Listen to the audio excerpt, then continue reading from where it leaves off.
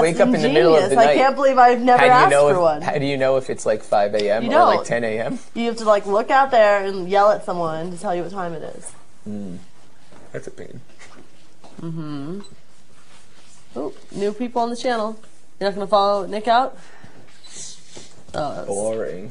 Bagel. No, English muffin. Oh, fuck. I'm glad I wasn't down there. I hate they smell so bad. I'll brush my teeth and I'll be right back.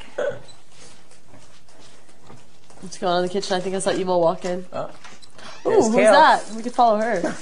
Ooh. Thank you. Good morning. Good morning. I wonder where she's going. She seems like she's doing a lot better this morning. I had a pep talk. Good. But like she knew she was gonna hate the slop before she was even on it. She's giving out. I was like, Kel, you're giving out slop hugs before you even had tasted the slop. Like, why were you so bad about the slop already? You know? And she's like, well, yeah, I guess it's not that bad. You know? I was like, it's like protein and vitamin fortified. You know, like it's not horrible. I can't wait till you're on it. You've been talking so much smack about how it's so great for weeks. Amber's not bad on it. Yeah, I didn't have any troubles when I was on it. Yeah.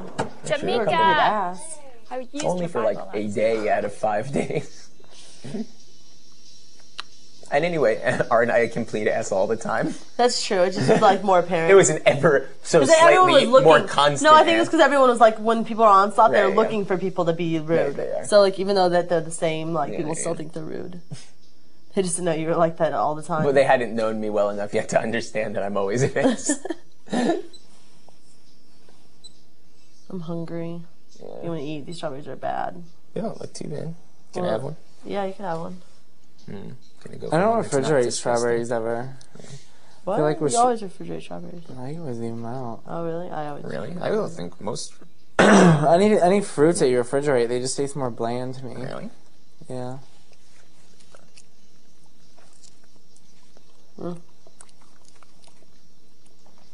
Alright. They're cold. Yeah. Eric, Zach, please change your battery. No. Alright. Wait, you want to throw these away on the trash on the way down? Tastes like. Well, shouldn't I keep them in case someone wants them? Sure, well then put them in the Tastes like toothpaste. Yum.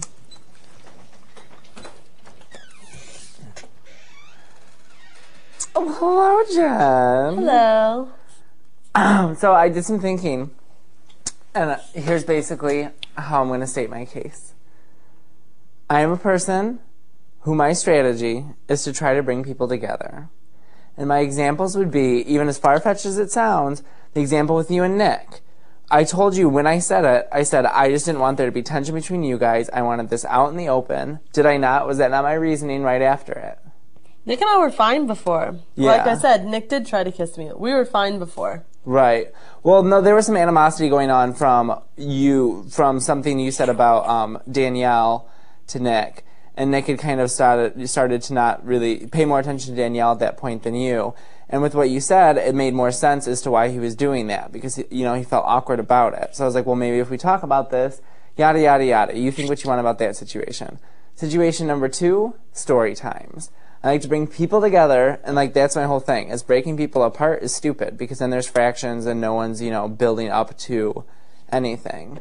I haven't really tried to attack you and Kale. I haven't really tried to break up Dustin and Amber, you know, as obviously as close as you two are, or they two are, you know.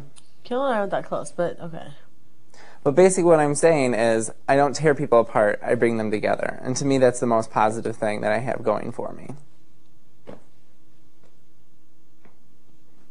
You know? Yeah.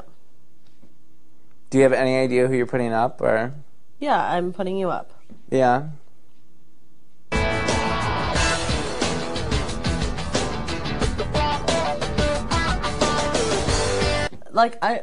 I know it's just gonna be so you can try to talk me out of it. And like, I mean, I'm not gonna be talked out of it. Well, no, I asked you. I've run through a million of everything I could possibly think of. I've listened to what everyone has to say.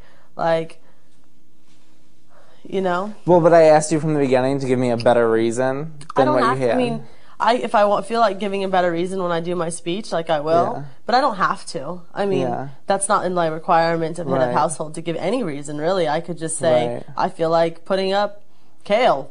You know, and be like, what the hell? You know what I mean? But like, you don't